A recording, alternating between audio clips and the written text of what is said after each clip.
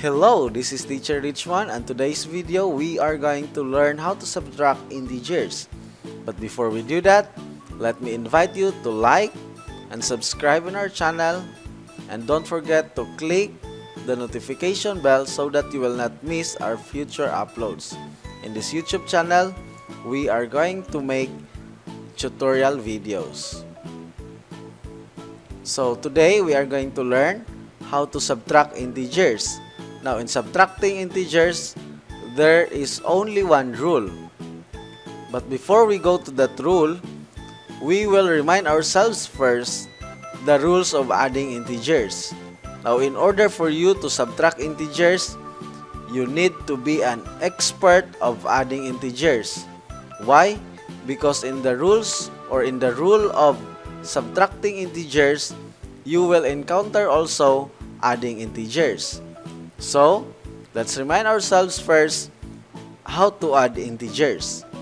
We know already in our previous video that there are two rules in adding integers. The first rule is for the like signs, meaning you are going to add positive integer and positive integer, or you are going to add both negative integers.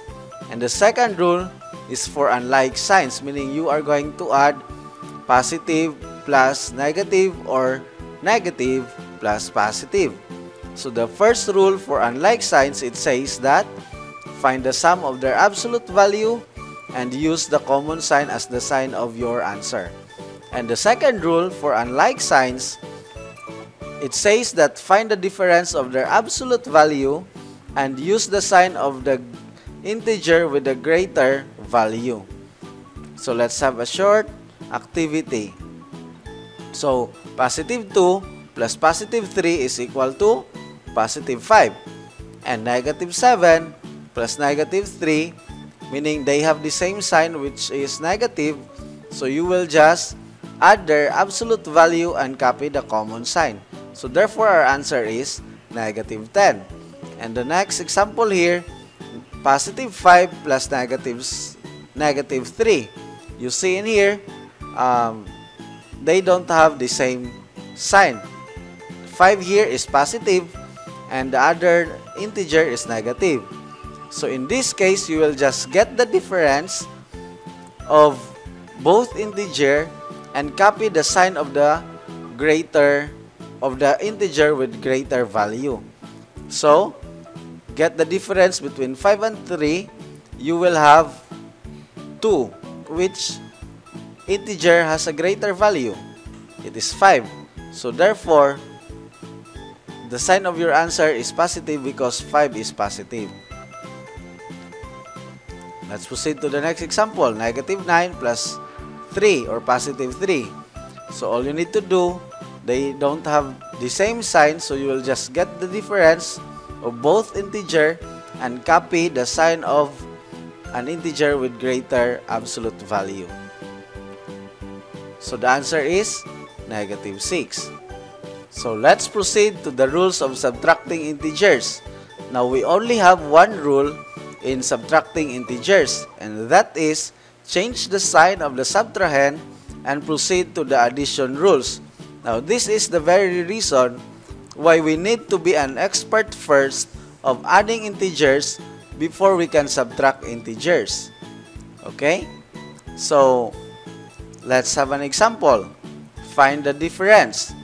Let's take for example 5 minus negative 3. So based on our rule, just simply change the sign of the subtrahend. So based on the given example, which is the subtrahend, it is negative 3. So you will just change the sign of the subtrahend and proceed to the addition rules. Okay, so it will become 5 plus positive 3. Why it became positive?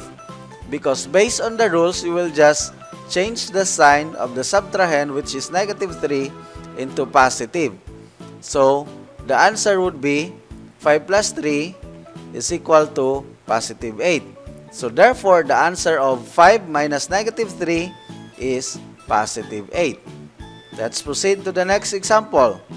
We have negative 7 minus negative 2. Now, we will just use the same rule, which is we will going to change the sign of the subtrahend and proceed to addition. So, the subtrahend here is -2. So, change it into positive and proceed to addition rules. So, it will become -7 plus +2. So, when we have this, we know how to solve this using the addition rules. -7 plus +2, you will just get the difference of 7 and 2, which is 5, and copy the sign of the integer with greater value, which is 7. So, the sign of 7 is negative, therefore, the sign of our answer is negative. So, our answer for -7 minus -2 is equal to -5. Let's proceed to the third example. -5 minus +3. So, just simply change the sign of the subtrahend and proceed to addition again. So, it will become -5 plus -3. Since they have the same sign and you will proceed to addition rules, so you will just add their absolute value and copy the common sign. So, 5 plus 3, it is equal to 8. And what is the common sign? It is negative. So, therefore, the sign of our final answer is negative. So, our answer for -5 minus +3 is -8. So, we will proceed to the fourth example. We have -7 minus -2 minus +12 minus -3.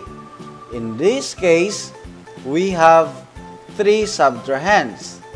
So, based on the rule, you will just simply change the sign of your subtrahend and proceed to addition. So, it will become, our first subtrahend here is -2, so it will become +2. And the second subtrahend is +12, it will become -12. And the third subtrahend is -3, then it will become +3. So, perform the indicated operation, which is it will become addition. And when you go to addition, you will just simply combine integers having the same sign. So, we have -7 and -12. It will become -19. And we have +2 and +3.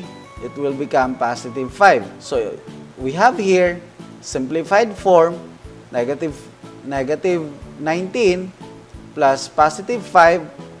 So, just simply get their difference, which is 14. And the sign of your answer is negative because the integer with greater absolute value is 19 and it is negative. So, therefore, the sign of your answer is negative. So, the final answer for -7 minus -2 minus +12 minus -3 is -14. So now, it's your turn to practice.